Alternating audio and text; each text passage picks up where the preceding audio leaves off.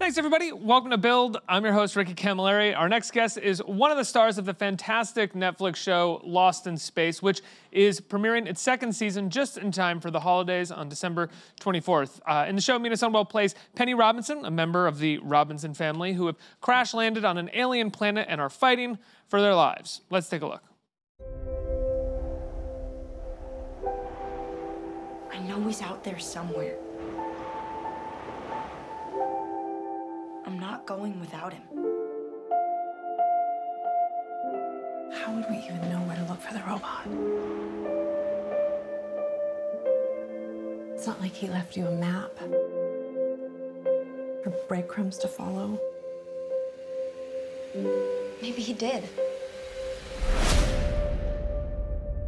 Maybe they're out there.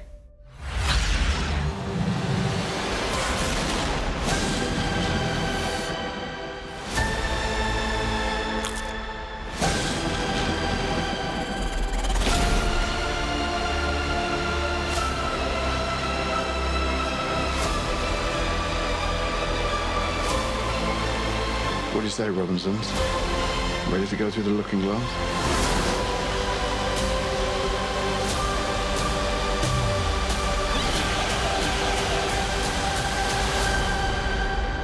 I'm gonna find Tim.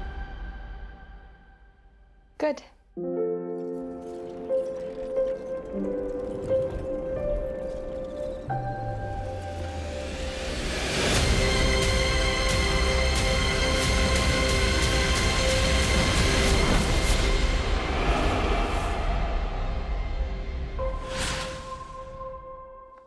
Everybody, please put your hands together for Mina Sundwall. Let's hear it. Hello. Hello, how are you? Hello, my fellow friend in denim. How's I know. it going? I was saying we should have just said that we planned it.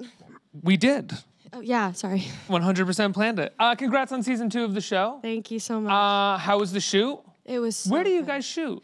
We film most of the season in Vancouver, in Canada, but this season we actually went to Iceland for a little bit, which was insane. Wow. And then also a little bit in Alberta, in Canada. Wow, okay, so fairly far up north, no matter what. Yep. You're always up north. We're always in the cold. Yep. Always in the cold, right. Are the studios located up there as well? Yeah, all the studios are in Vancouver. Oh, wow. So you can just sort of hop out into the cold and then back into the studio. Oh, yeah, and then go back into the fake ice in the studio, and then go to the real ice outside, and then back, yeah. Now, the cast of the show is incredible, but first and foremost, as a child of the 90s, I have to ask, what is it like working with Parker Posey? It's amazing. Yeah. To watch her work and break down a scene is such a learning experience. She goes into every single detail of what she knows what you're thinking before you're thinking it, first of all. And she goes off of that and she uses it in the scene. And to see her go into breaking down a scene, understanding it, and then filming it, and then thinking about it afterwards, I've learned a lot. Does she, when she's filming, I mean, she is an actress of consistent spontaneity, it feels like, on camera. She's go for broke in a way that I love. Is that things that she tells you that she's going to do that you're expecting, or are you just constantly reacting to what she's bringing to the No, to it's the all table? reacting. It's definitely reacting, which is also very Dr. Smith, which works, because Dr. Smith catches you by surprise a lot. So we can do a scene 15 times, and then she'll do it 15 different ways. It always keeps you on your toes. So talk to me about where your character left off at the end of the first season. We left off with the kids, kind of, the family's finally back together, and we were sucked through a wormhole. We were trying to get back to the Resolute, and we're lost now. We're stranded. And you see in the beginning of this season, it's 7 months since then. Last season, Penny was very insecure. She didn't really have her place in the family. And it feels like because she's the middle child and Judy was always John's favorite and Will was always Maureen's favorite, she didn't really have anybody to tell her, you know, you're doing the right thing. You're doing something good. And so this season we see her come into her own a little bit and learn who she is and how she fits into the big picture. What was that like for you as an actress to have a character kind of coming into her own and changing? It was, I mean, she and I are very similar ages, and so we were going through some of the same things at the same time, and it felt like some of the things that I was dealing with and some of the insecurities were exactly mirroring what she was going through, not knowing when to give yourself credit, or she can do I'm something. 35 and I do that, so it's okay. Oh, great. So go I've away, got a way yeah. to go. Yeah, there we go. Don't worry. Okay, well, it was nice to see that parallel, definitely. And to be able to take some of what she's going through and use it in my own life. I mean, I've learned a lot from her reactions. I always say that the writers are giving me growing tips because they'll write a reaction to a scene and I'll be like, oh, that's good. I should use that. Do you think they're writing towards you at this point as well in the second season? Now that the first is done, you are you are the person playing this role, that they're writing towards your strengths or things that may even be happening with you? A little bit. We get to have a conversation before the season is fully written and while they're creating some of the base of it, of what we want to see in the strengths and what we want to see happen a bit for each of our characters and then overall. So it becomes a bit of a collaborative process, which is actually really nice because we are so into the mindset of these characters at this point. And when we're filming, we spend 6 months with them living in our head that we do end up merging into one. So it's nice when it's a little closer to yourself. Are the writers up there with you guys? Or are they down in LA? They come back and forth. We don't get all of the episodes at once. We get them one by one or two and then one. So they are continuing to write while we film the first couple. But they come back and forth. They like to spend. And now the show, by and large, is just the 6 of you, right? Sorry, 3, 2, 5, 6 of you. Yeah. By and large, I mean, there's other stuff. But what is that like? That has to be something where you were handpicked because you'd all be good with each other because you're going to be stuck together for a long time.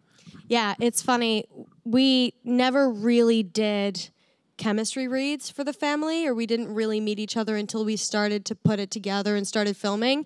And we work very well together. And the dynamic that you see on screen is very similar to what's happening off screen between, the dad jokes. And Molly is very maternal. And then the siblings, we always pick jokes at each other that Parker's like a kooky aunt that comes in and out every now and then. is a bit of the aunt. But it feels good, yeah. And I guess we were picked because we are quite similar to the characters that we're playing. I mean, I am definitely not a science-oriented person. I am more of a reader and of a writer and of a people person. And I see a lot of similarities between myself and Penny. And Max is very ambitious and loves biology. And he definitely would be the one to bring a robot home if it was in all of us. Yeah. I would bring a robot home. You wouldn't bring a robot home? I'd be suspicious of that robot. I'd probably ask my mom first before bringing him into the house. Thank you. I appreciate that. I'm the only child, so I have to be the best and the So worst. am I. Oh, nice. Also an only child. When did you start acting? My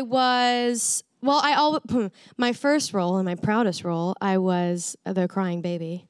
And I was about 8 months old, and nothing will ever top that for me. But I wanted... The crying baby in what? In the Maury Povich show.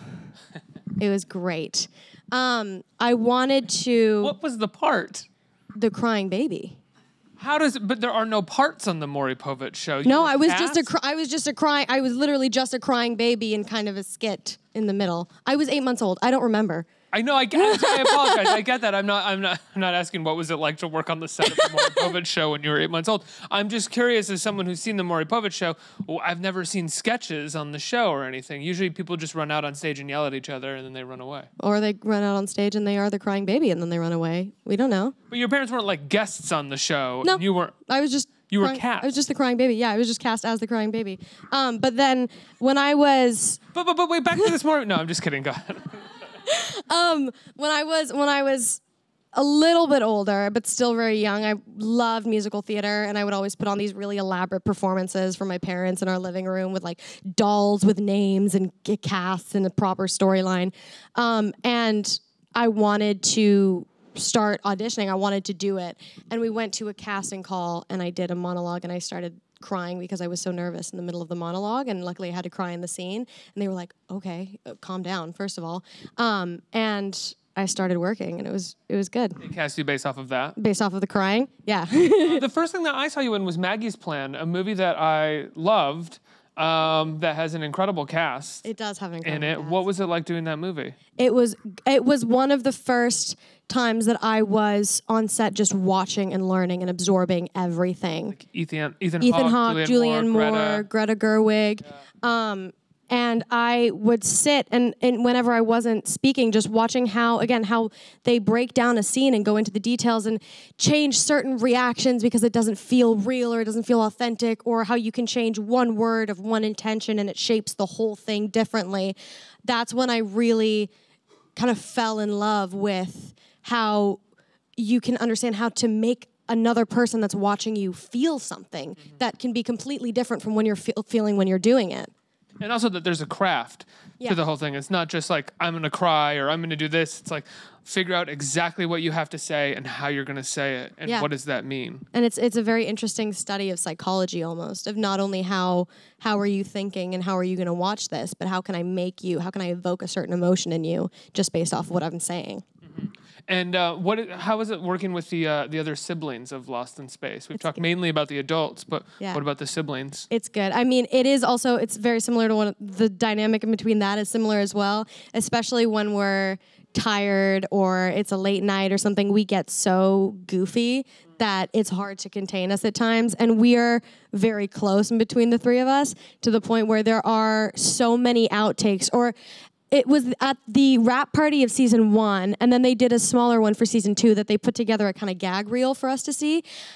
In between every shot, we're dancing. I don't even remember doing this, but one of us starts dancing, and then everybody kind of falls in between, and it feels almost like when you're just goofing off with your siblings. You know what I mean? Like, we get tired and we get stressed, and we get to those points where it's like, just don't talk to me right now. You know what I mean? But it feels very familial. One of your co-stars had a great movie that just came out, Waves. Did you get the chance to see it and see her performance? I haven't had the chance to see it yet. I'm going to see it this week, though. I'm ready to be like the soccer mom in the background. Cheering her on, yeah, every time she comes on screen. It's going to be awful for her. She's very good in it. Yeah, I've heard. I can't wait. So Lost in Space Season 2, did it go anywhere that was unexpected for you, or had they pitched you pretty much what your arc was going to be throughout the season? It definitely went in places that I wasn't expecting. I knew that I kind of knew the overall arc, but it has a very sad ending that I didn't know about because again, they're writing while we're filming. So they have an overall idea of the story, but some of the details they can change. And the ending of the season is really sad. And I didn't know it until we were getting ready to film the episode. And so it's kind of things like that. The experience that you have when you're watching it for the first time, that's what we feel whenever we're prepping or whenever we get the thing and then we get the script and then we're about to film it a week later. You know what I mean? But there's also, I knew that we were going to go to different planets, but I didn't know that it was going to be you can see it in the trailer, an entirely water-based planet until we went to go film that, which took a lot of different stunts and a lot of special effects. Did you get soaking wet a lot? Did you have to? Oh, yeah.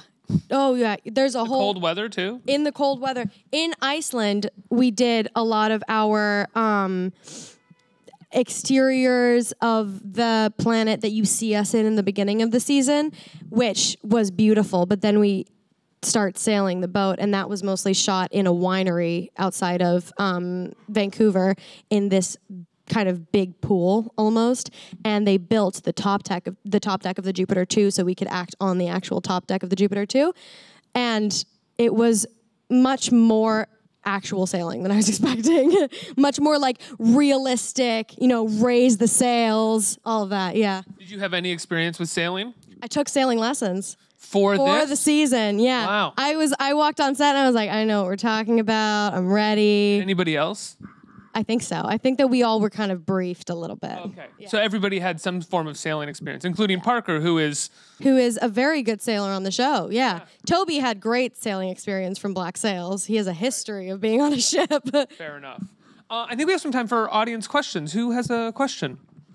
Right here. Hi. So I was just wondering, in a series that has such kind of like grandiose backgrounds and effects going on, where do you look to ground yourself when a scene kind of calls for a more intimate moment? We always remember that no matter how crazy or wild or big the circumstances get, it is the story about a family and the story about people. And more than anything, we know these people at this point, and we've been in their mindset no matter what. When we're in the middle of filming a season, I do think like Penny, and there are times when I react like Penny and I talk like Penny, that you feel like you can put yourself in that situation almost, and how would you react? And as non-earthly as they are, there are parallels in between when you're lost and you don't know where you are and you don't know what to do, and the parallels in between when you are faced with the circumstances of being life or death. How would a person react? So it's kind of people first, situation secondary. One more? Hi. I was Hi. wondering what your most memorable moment on set was For this season or for both seasons? for both seasons. The dancing in between all the shots, yeah. I will always remember the first scene that we ever shot of the whole season was the crashing in season 1. It was the first episode, and none of us really knew each other yet, but we were put in these chairs on the Jupiter that, like, the chairs actually shook. It was very violent. And there was cameras going around, and it was so technical that we shot it so many times. And that was the moment when all of us clicked in one instant, because we were all kind of miserable together, and we just rejoiced in the misery. But in between that being from the get-go super technical, super special effects, getting to know these characters, super high tension, super high energy, that from that we immediately went into knowing each other really well, and that kind of it felt like that for the rest of the season, if that makes sense. That was kind of the starting point. Mina, it's been a pleasure talking to you. Thank you so much. Lost in Space 2 premieres December 24th, just in time for the holidays, right? Yeah. Go watch it with your family. Absolutely. Everybody give a huge round of applause for Mina Sundwall. Let's hear it. Thank you so much.